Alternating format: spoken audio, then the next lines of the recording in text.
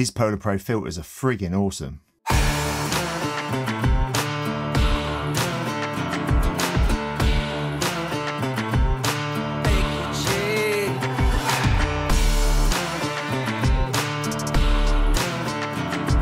Hey everyone, how you all doing? Let me know in the comments down below, but I hope you're all tickety-boo. Now these anamorphic filters from PolarPro are friggin' awesome for photos and video. Now on here, I've got the Bluemorphic one with the mist filter on there as well. That's why you can see these blue things up here, or hopefully can, and maybe over there, yeah, and maybe even there. But this is what it looks like with the Goldmophic filter on it. There we go. As you can see, it's more pronounced there, isn't it? The gold one, I suppose that's to do with my lighting that I've got on here, and hopefully you can see it over there. And let me just twist this around for you.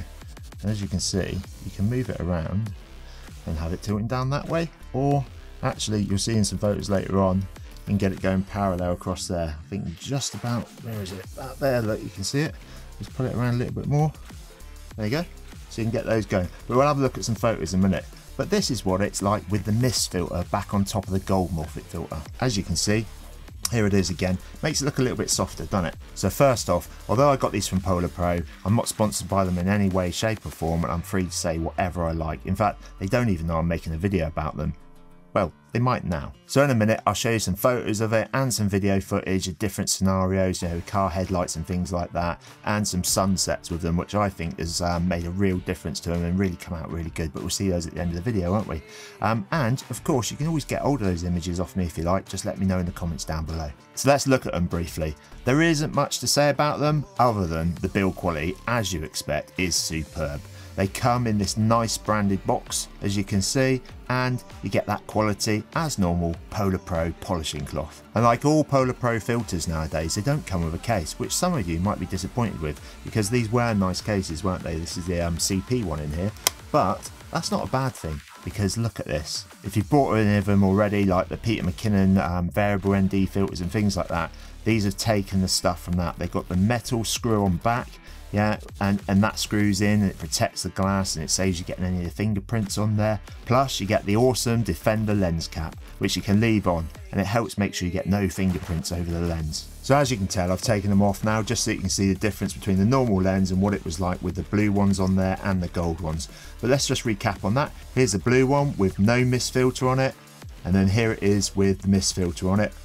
Let's look at the gold one again.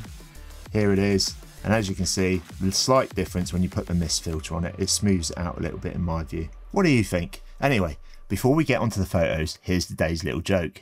What kind of music do posh kangaroos listen to? Opera. Now, they do state on the site that they're cinema-like, and to be honest with you, that is a true reflection, because you're only ever going to get true anamorphic flares and things like that from anamorphic lenses at the end of the day, but we can't all afford to go out and buy loads of different ones and things like that, especially if we're hobbyists and, you know, just do this for a bit of fun. So I think the filters are really, really good option for you, because you can use them on all different lenses. You only have to buy one of them, and you can get step up and step down rings for them. So I always go for the biggest filter, then that way you can probably fit most of your lenses. But to be honest with you, they do a really good job. In fact, I think they do a hell of a good job. Let's have a look at some of the photos of it, and then you can make your own mind up and let me know in the comments down below what you think of these different shots.